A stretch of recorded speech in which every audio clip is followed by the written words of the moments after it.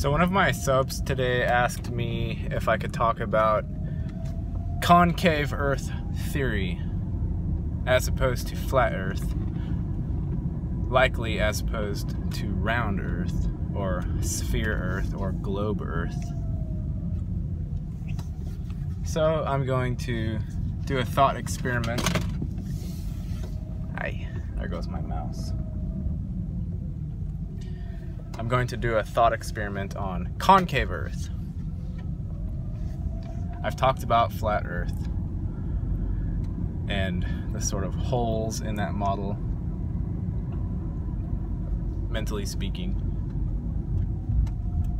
I suppose I could reiterate those thoughts briefly before I attempt to look at what concave Earth might look like.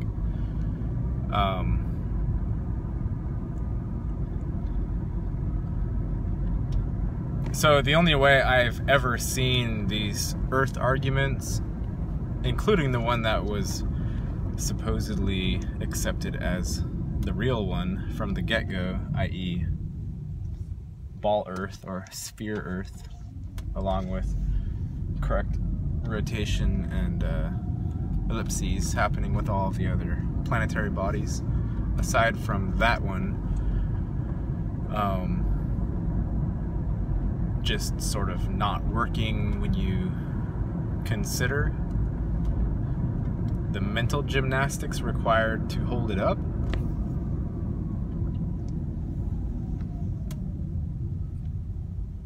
When the logic that fails in sort of proving, and again I've talked about the idea of the word proof and how that's also a sort of a failure,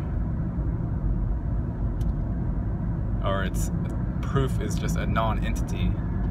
It always unravels back to words being ridiculous, but for the sake of argument, the reason that globe Earth or sphere Earth wasn't really working in terms of proving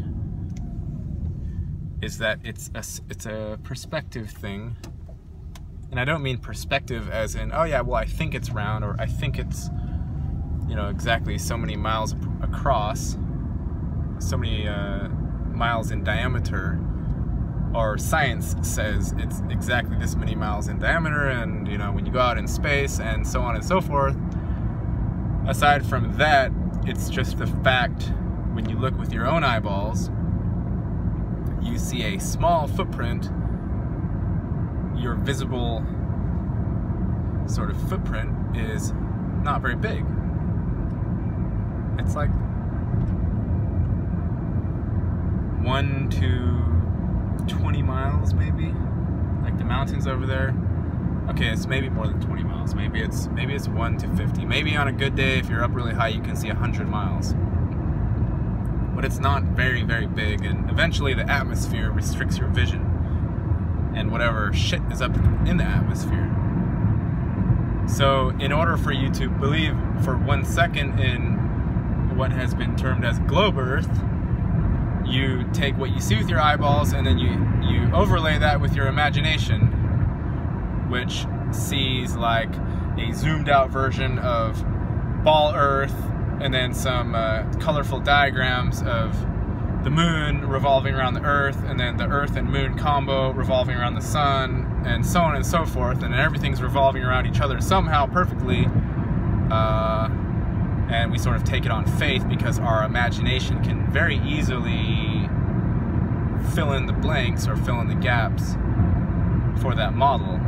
But unless you yourself have been up, and you yourself with your own eyeballs are looking down, down, down onto globe Earth, and you see it's a sphere, and you see it's rotating, and then you look up and out, or left and right and down, and all the directions are going to be turned upside down because apparently there's no gravity up and out, then you'd be in a position of a Neil Armstrong or a Buzz Aldrin or whoever these guys are that went up there or supposedly went up there, and but even they didn't, you know, they didn't articulate logically what they were seeing. They were just spinning out the narrative, and that was way back in the day before the sort of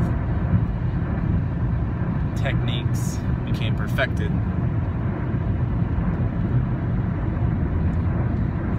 So that's my general argument of the sort of absurdity of arguing one way or another. It's like you're in a very small section of what is called the reality, and to you, when you just look out, it's not flat, and it's not round, and it's not concave, and it's not toroidal, it's not an oblate spheroid, it's not anything. It's a variated landscape that extends out in all directions. And there are hills, and there are valleys, and there are trees, and there's water, and there's movement and interaction with all of the elements. And that's what you see and know. And then your mental mind populates the rest of the universe. You don't actually see it. Even on a clear night, if you're outside of the smog of the city, you see specks of light up in the sky. You are not seeing perspective. You are not seeing which speck is in relation to which other speck. You're not seeing any of that. You're seeing specks of light, some slightly brighter, some slightly smaller, or some slightly dimmer, and then some of them look bigger and some of them look smaller, some look closer, some look a little bit further away, but you're only seeing that based on, you're not seeing it in the true depth as in we would see the landscape going by. And again, depth is just a matter of something appearing bigger or small in your vision. It's not, it's arguable whether what we see out there is really so-called far away, or whether it's sitting directly on our eyeball, and then there's some manner of touch that happens when it's like big in our eyeball. You know, when something is like this big on your eyeball, you could say it's close up, but you could also argue that the car that's supposedly a mile away is directly sitting on your eyeball.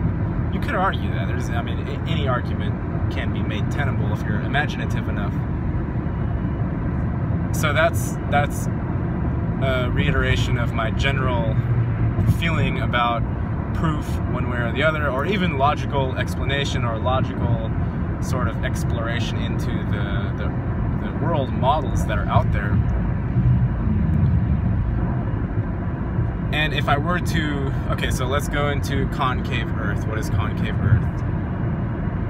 I did one Google search so I could get a good image of kind of what the people out there are feeling when they think of this. And the one that came up first was the one that has your same Earth, but it's just flipped inside out. So all of your continents and your oceans and the land masses and everything is simply on the inside of a spherical globe type thing. So the globe is still there. It's like if you had a balloon and then you painted all of the continents and the oceans on the inside of the balloon, and now when you look up, you're looking to the core of the balloon. That's what I got out of it. And when I saw that, I was like, oh, that's Seven Bomar's theory of you know, the bubble theory, that there is, the universe itself is composed of some viscous liquid, some sort of liquid inside of which are floating bubbles of whatever. This is just a mental model. And inside of the bubbles, on the inside of them, are continents and land masses and so on. And the up to them is looking toward the center of the sphere. And what you would normally have considered down is technically your bridge to the outside of the bubble into the liquid.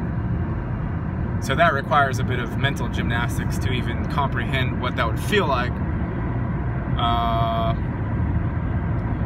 And just thinking about it, that one makes more sense to me than the other one. Not because of Seven. I respect Seven and his work, and he seems very sincere in what he's doing, so I'm down with what he's saying. And he also says he got out, he became incredibly tiny and slipped through whatever barrier that we have here to go experience, you know, whatever the liquid is that is so-called outer space according to that model.